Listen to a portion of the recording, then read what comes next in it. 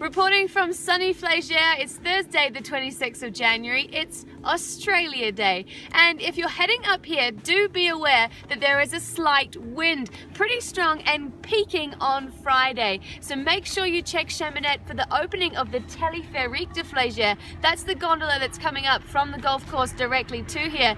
It is likely that it will be closed like it has been today, and you'll have to come up the Bravant and make your way across via the liaison, just as I did today. Check out the footage.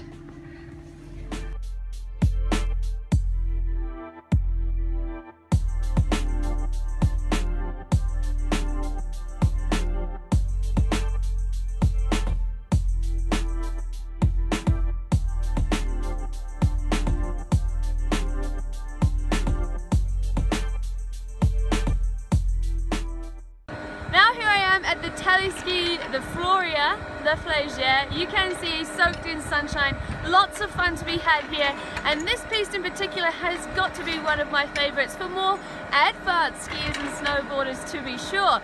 Looking ahead at your weather for the weekend, as I say, the wind is going to peak on Friday night. This wind is also bringing with it a little bit of cloud, but not too much. The sunshine should stick around. There is a little bit of chat that by Sunday there could be some precipitation. That means snow, but we can't be sure just yet.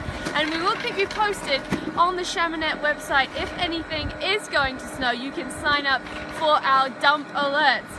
And now, let's get to the skiing and the Australia Day fun over at the Chamonix. Right down the bottom of the Floria piste, you'll find the on-piste bar. It's called the Chamonix, and it's lots of fun.